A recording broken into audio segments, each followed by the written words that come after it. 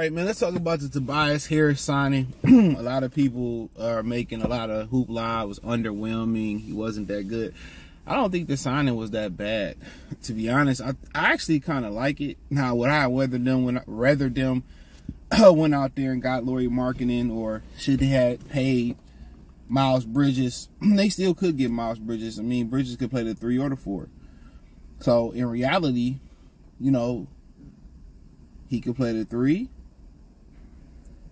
He could play the 4. Same with Tobias. He could play the 3. He could play the 4 is just a new extension of the 3. You know, you might have to be a little bit thicker or stronger to play the 4, because you might have a matchup you have to, body up against. But for the most part, it's the same thing, And but I think he's exactly what they was missing. Now, when you take something out of context, or you take one variable and put it in a different equation, you might get a different result. Excuse me. And what I mean by that is, you put Tobias, check out Detroit Pistons Talk playlist, by the way. You put Tobias Harris in Philadelphia, right? Let's put him in Philly. They got championship expectations, right? He have a bad playoff game. He didn't do nothing. Guess what? In Detroit, it won't be any expectations. Expectations is to win, 20 games? So he's in a different situation and where, he doesn't have to live up to an expectation. Now, he could be, auditioning for a new team by the trade deadline, honestly. Or by next year minimum, or next year's trade, or the season after next year's trade deadline, or this trade deadline. His contract is very friendly. It could be an expiring contract next season. He's a veteran that can help guys out. He can defend, and I don't think people talking about his ability to defend. That was the big thing. Isaiah Stewart was just too thick, too heavy-footed to defend on the outside. He can defend and move his feet. He can stretch the floor. He can post up, and also some of the things he brings to the locker room as far as a good dude. He's a really good dude from what I hear, man, and high character guy. He gonna hit shots, and he basically gonna do what Jeremy Grant was supposed to do, and that was shoot and defend it. And Jeremy Grant came here and he showed his ability to be able to flourish as a scorer, and that's fine. You only live once, YOLO, right?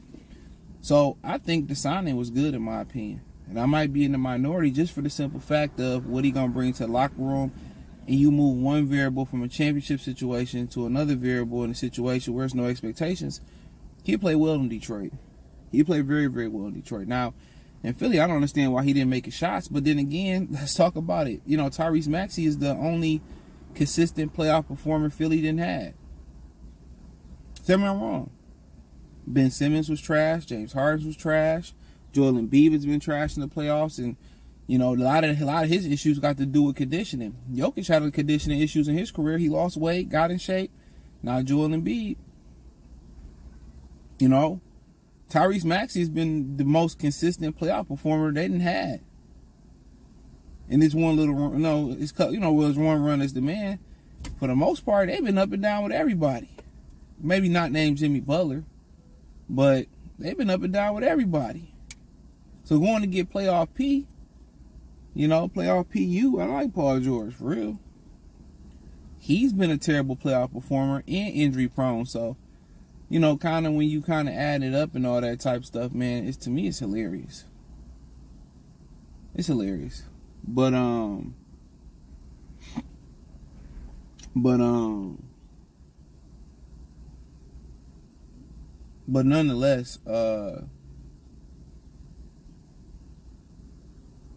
nonetheless, man, I like the signing, bro. Honestly, good for the young guys. Stretch the floor, a guy that don't need the ball, a guy that can defend his position. Really, you just who's going to be the successor? That's the next question. Who's going to be a successor?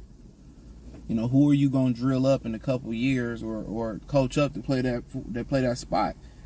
And could Ron Hollins be the 4 of the future? That's a great question. What is he? I don't know. 6'7", 6'8", 6'9". If he closer to the 6'9" variety, he would just have to shoot the ball, and that's going to have to be a requirement anyway.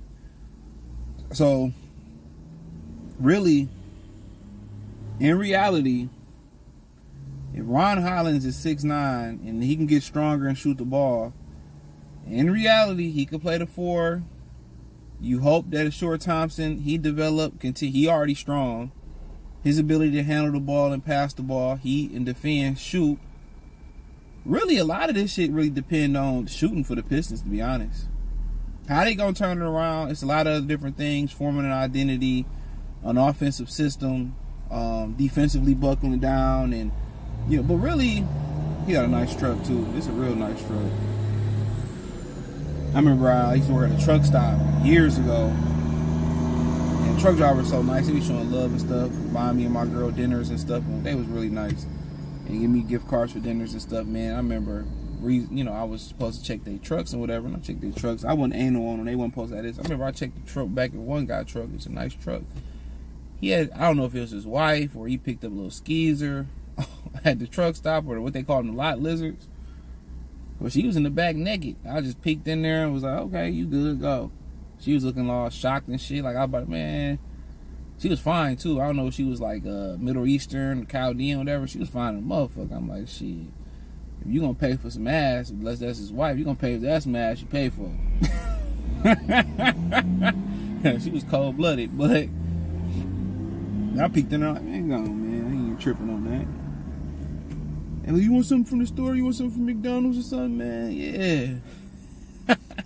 But yeah, it was funny, man. But he had a nice truck, and his truck was hard. I think the truck I was talking about, like the girl in the back, he had a hardwood basketball court floor in his truck. Man, nice. I used to love when they had dogs and animals and stuff. But nonetheless, yeah, when you start looking at it, man, I like it. This is what it boiled down to is, offensively, can they be fixed as far as the system? Defensively, they gonna defend it. Can they form an identity? A lot of the issues just come down to shooting, bro. That's everybody's problem. With Troy did a great job. People say they don't have talent. They got talent. It's just that talent wasn't being put in the position to win.